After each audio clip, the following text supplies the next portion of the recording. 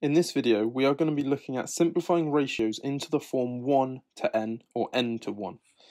Now, if you haven't seen my simplifying ratios video, I recommend watching that first because that will explain a lot of the principles there.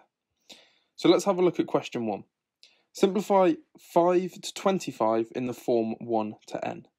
So a lot of these situations, we just need to write them above or below each other and compare them. You can see on the left-hand side, what have we done to get from 5 to 1? Well, we have just divided by 5. So that means, just like fractions, whatever you do to one side, you have to do to the other. So 25 divided by 5, our final ratio is going to be 1 to 5.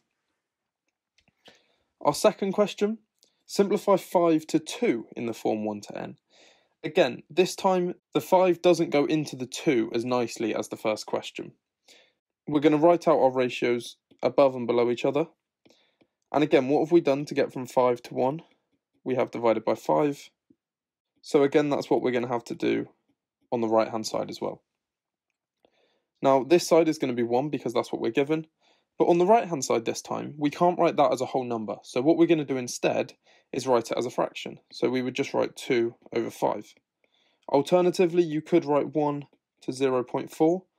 But I think fractions tend to look a bit nicer when you get to a situation like this, so I would stick to fractions.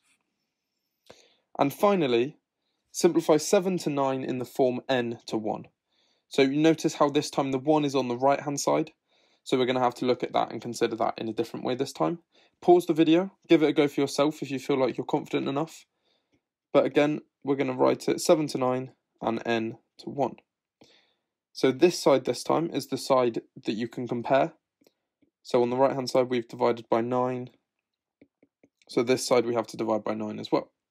So 1 is going to be on the right hand side, and the left hand side is going to be 7 over 9. And that is our final answer. Thank you very much for watching, and I hope that helped.